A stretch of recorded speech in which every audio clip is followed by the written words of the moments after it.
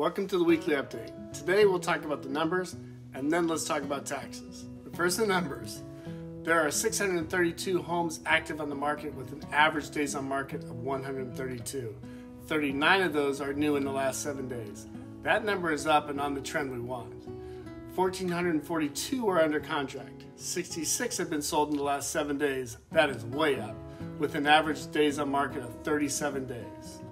Now the condo market. There are 132 condos active on the market with an average days on market of 98. The number of active condos is way down. We need more on the market. 9 of those are new in the last 7 days. 164 are under contract. 27 have been sold in the last 7 days with an average days on market of 51 days. The number of solds is up and expected, but we need more homes in the market to meet demand. Now I want to talk about the taxes that you pay in South Carolina when you own a home. A mill levy or tax rate is applied to the 6% of the value of the property. That is your tax in South Carolina, unless the property is your primary residence, which qualifies you for the 4% tax rate, meaning the mill levy or tax rate is applied to only 4% of the value of the property. The value of the property is often the price that the house last sold for.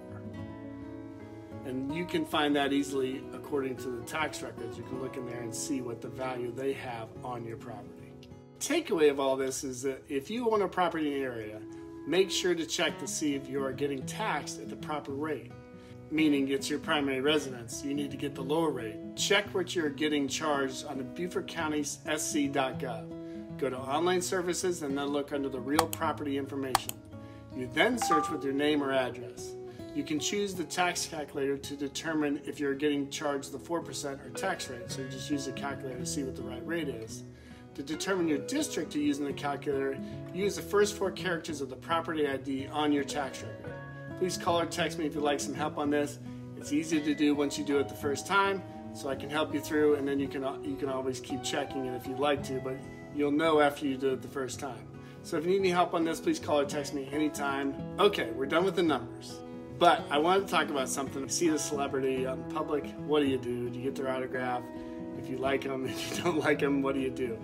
But it got me thinking, I would like someone to comment back to me or email me back with the coolest celebrity run across that you ever had in your life.